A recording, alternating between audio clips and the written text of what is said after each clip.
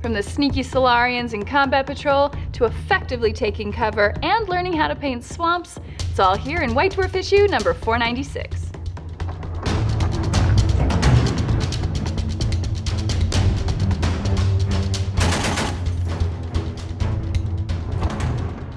Hello, I'm Miranda and welcome to my channel. We're gonna jump right in here with a little word from the managing editor, Lyle Lowry. Hi Lyle. And he talks about the butterfly effect, which is basically the idea of floating from project to project within the Games Workshop sphere. So in this case, there's a lot of focus on combat patrol, and combat patrol, for those of you who don't know, is just a small, complete army in a box with specific rules that's like 90% 40k 10th edition that you can just assemble, paint, and play with without having to deal with the whole list building idea. The benefit of that is that you can just buy an army box of Space Marines and buy an army box of Astra Militarum and buy an army box of Eldari. You just have so many choices that allows you to float like a butterfly from army to army while you figure out what it is you like. And on the contact page, we've got a model of the month that is definitely worth highlighting. It is the lion as painted by Daniel Vallejo, and you can see the absolutely gorgeous, stunning detail put into this model. Beautiful specularity. The effect on the sword is one of my favorite things on here. The details in this model are completely incredible. In the January issue of The Bunker, they do conclude the Slidecrown Sundering campaign and offer a preview of the next campaign that White Dwarf will be doing. They are going to be running a Warhammer 40k Crusade battle, so this will be interesting to see because, of course, Crusades, you have your same army that go from battle to battle and grow during the campaign, so it'll be fun to see how they progress with that. And the January painting challenge is to paint up your rank and file. And real quick, I don't know if you guys follow the challenges in here.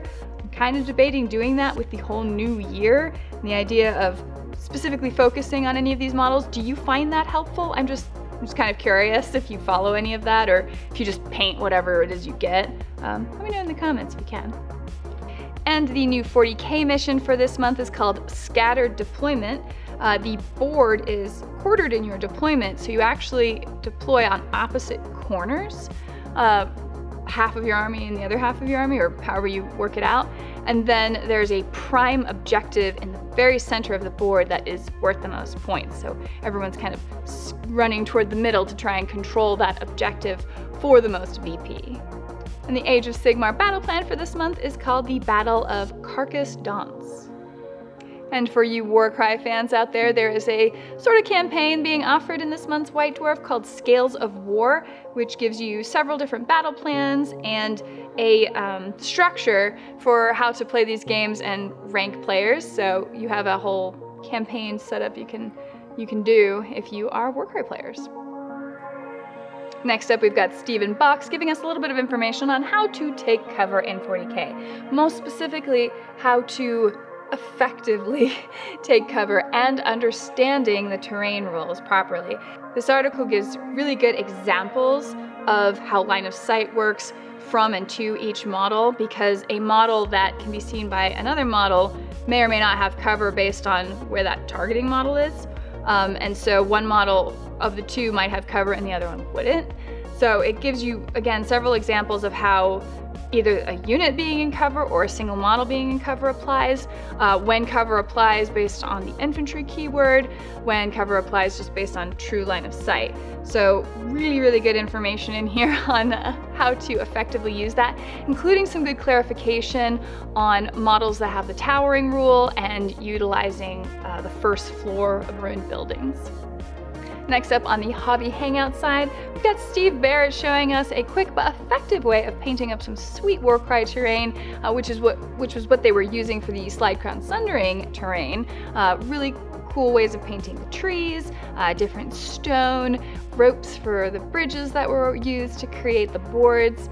So some really cool techniques here. Again, using a lot of dry brush and cool extra stuff like bracken, which is just a specific accessory, a hobby terrain accessory that you can get. Just pile on and add some nice details to your environments. Then we have the conclusion of the Slidecrown Sundering. So there have been 3 factions kind of vying for power over the last few issues, and that's all culminated here to see what finally happened. The Preservers are trying to maintain the crown, the Obliterators are trying to destroy the crown, and then you have the Rogues that are kind of playing both sides, and depending on if they have their way, completely just stealing the crown. And if you or your FLGS were participating in the Slidecrown Sundering, the stories for whether or not Obliteration or Preservation or the Thieves won are all in here. Now, who won here at the Warhammer Studio? Well, I will leave that for those of you who get the magazine.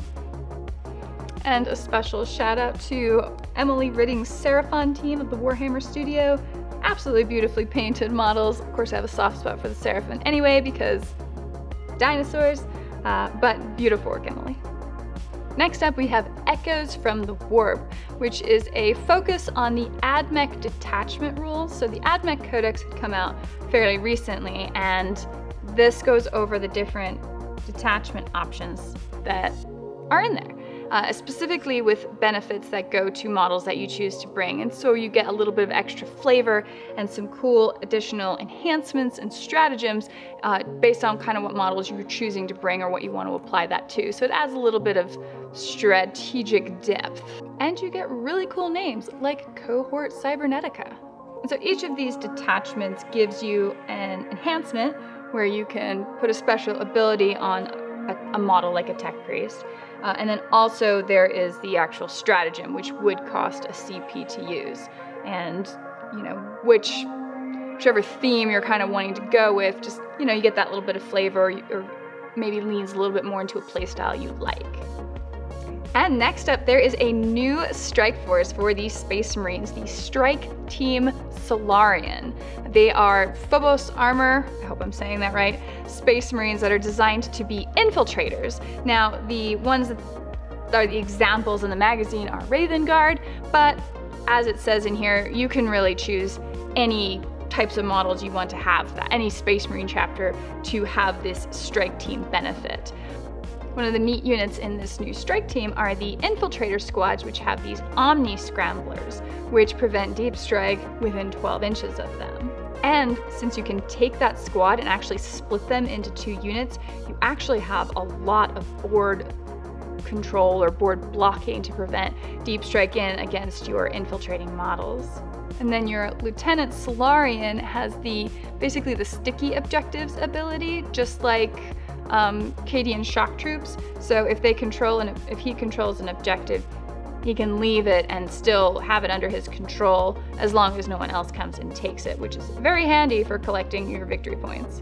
Alternatively, you can give him the Stealthy Hunter ability, which gives him Anti-Infantry 4, Devastating Wounds, and the Precision ability. So that would be more like using him as an assassin figure rather than for taking objectives. So it kind of depends on the playstyle that you are going for.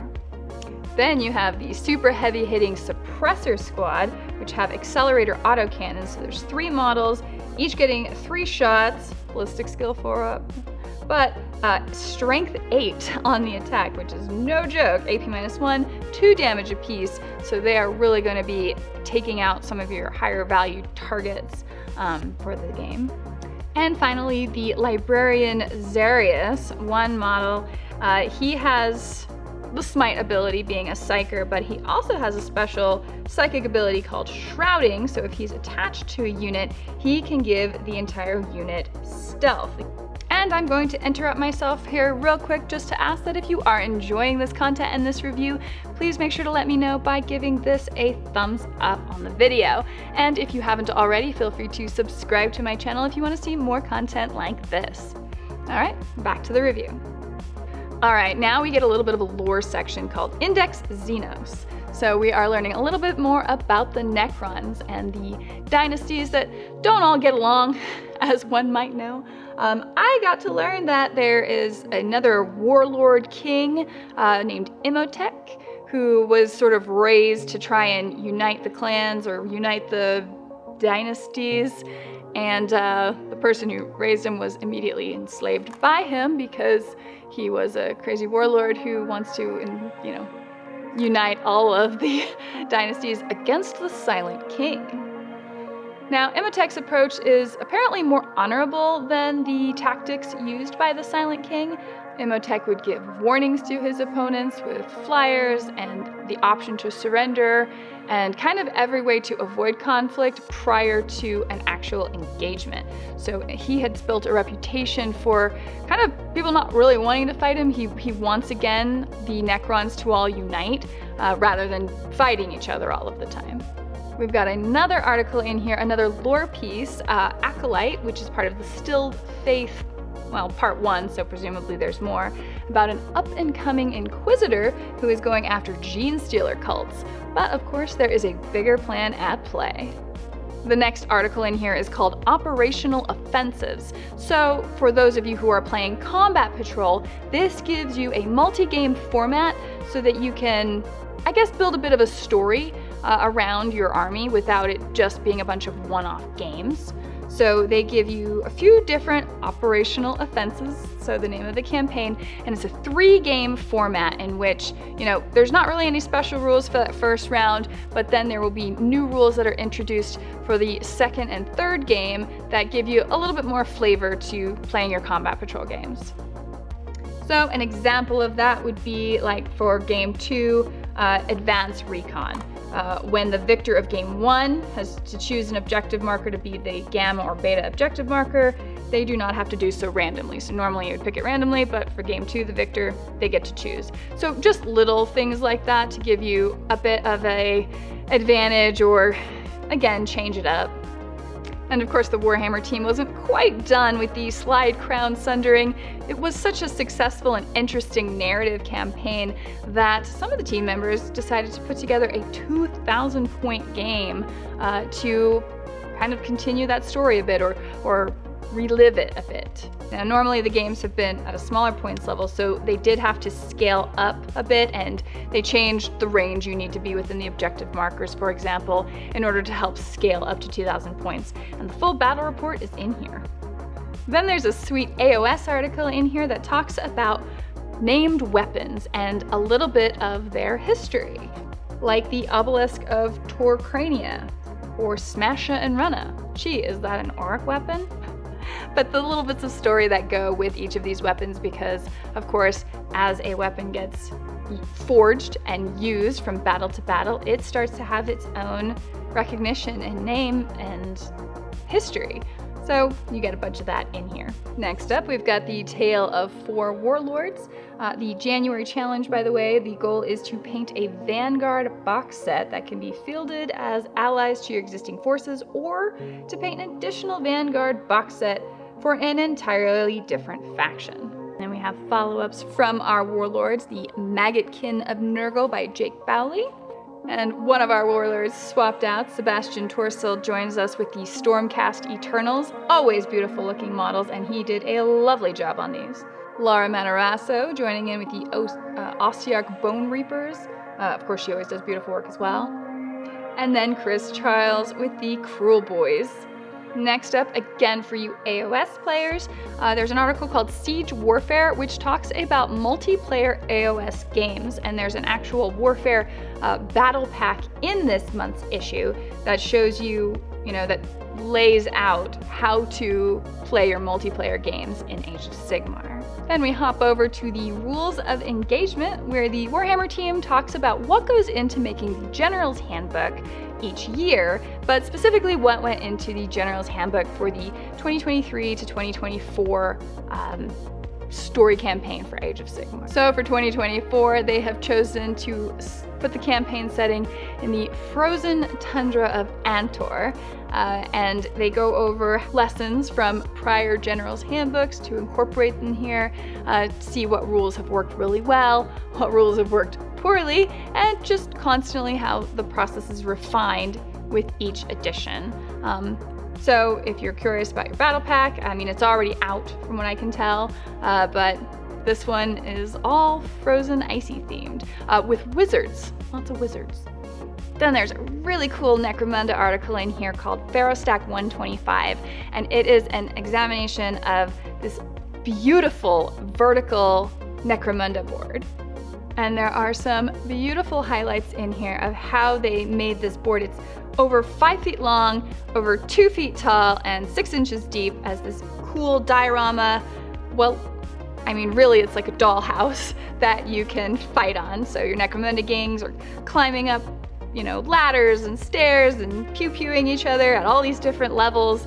I think Necromunda works probably especially well on a vertical board. I mean, if you just think about it, it's a hive city, so verticality seems like it would be a natural part of it, way more than, you know, what you would think of a traditional battle on a table. And while that exists too, it just seems to add a really cool flavor. I don't know if you've ever played on a vertical board. I haven't, but looking at the details in here definitely makes me want one. And if you think about it, it's also probably pretty space efficient, because you could just, you know, it might come off the wall a bit, but it's pretty tidy, right? And then you could play your cool, like, Necromunda game with your friends. And you don't even have to take up the kitchen table. And finally, the Black Library segment of White Dwarf follows Tomekeeper Ushazar as he's dealing with an attack on his world and trying to, during this process, has been sent to study these battles to try and figure out what these invaders are going after so that they can deny them. And the Tomekeepers have been showing up a fair bit in these recent White Dwarf issues because I think they're going to be the ones to uncover Vashtor's plans. At least that's what I suspect will be the case. I've really grown to enjoy the Tomekeepers.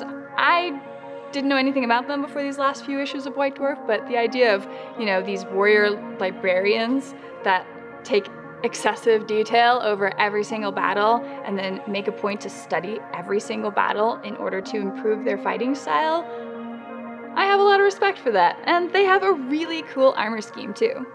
So even though I am of course a loyal guard player, if I did have a Space Marine army, I think I would go with the Tomekeepers because they have some really neat lore and again, a really cool aesthetic that I enjoy. So if any of you out there do play Tomekeepers, let me know how they play. I think they follow the Codex Astartes, the Ultramarines rule set, is that right?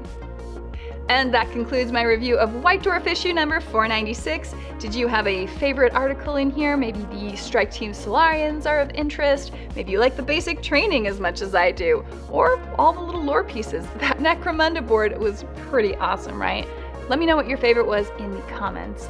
Also, I wanted to give a special thanks to my friend Fulvius. He got me this brand new Astra Militarum issued crack grenade. So thank you so much, Fulvius. It was really cool of you. I could always use more of these, you know?